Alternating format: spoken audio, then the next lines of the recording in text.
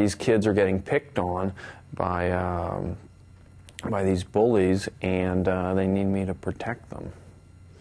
And I'm not really that interested in protecting them, but I am interested in getting some money because I've kind of fallen on some hard times. My character, Drillbit Taylor, is homeless, or home free, as he likes to say. It's kind of their first day at high school. They're really excited, new beginning, and they immediately get kind of targeted and singled out by this kind of nightmare of a bully that makes Matt Dillon and my bodyguard look like a nice guy. And so they take out an ad in Soldier of Fortune, and I respond to it and go to the interview, and somehow they end up hiring me. I think maybe because I'm the cheapest.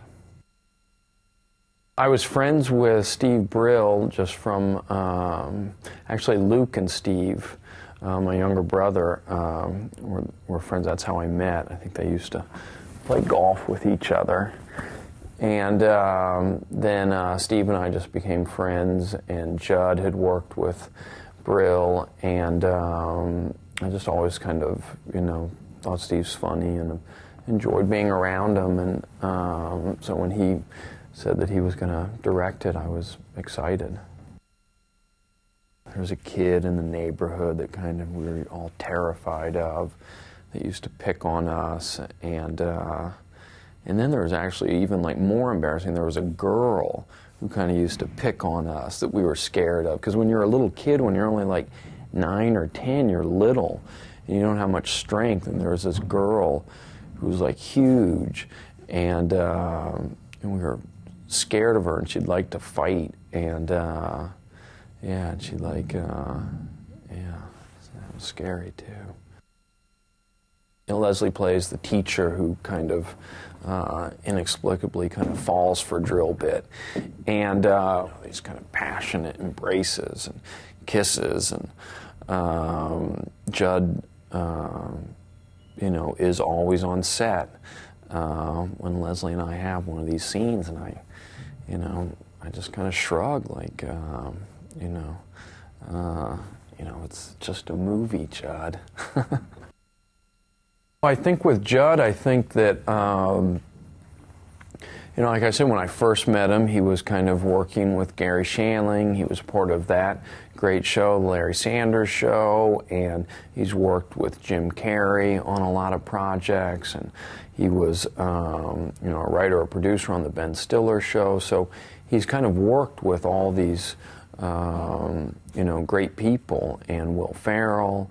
And I think he's just always been good at kind of, what he finds funny in a person. It seems like a lot of the country seems to find funny also. I remember, like, as a kid, if you saw a teacher outside of school, it was kind of like seeing like a rock star. Like, you'll never believe it, I saw Mr. C was eating Mexican food up at the restaurant. And so it kind of blows me away how scared I was of some teachers, because you realize there's not much they can really do, but you feel like they just have this power over you. And so I think my character enjoys kind of, masquerading as a teacher and thinking that he's almost like James Bond with this license to kill. I guess for me it was, the real surprise was just seeing how good the kids were and kind of how natural they were. And I think Troy and Nate are kind of the two main kids, and then David Dorfman plays Emmett. And I think I've had fun kind of doing my scenes with them, but then it's also been, working with Danny McBride, where, it's fun to kind of go from the kids to working with an adult. And so that's been good. I don't know if this movie has like a heavy message to it, but I think that the idea of friendship and kind of being loyal and, sticking up for kids is kind of a valuable thing to learn.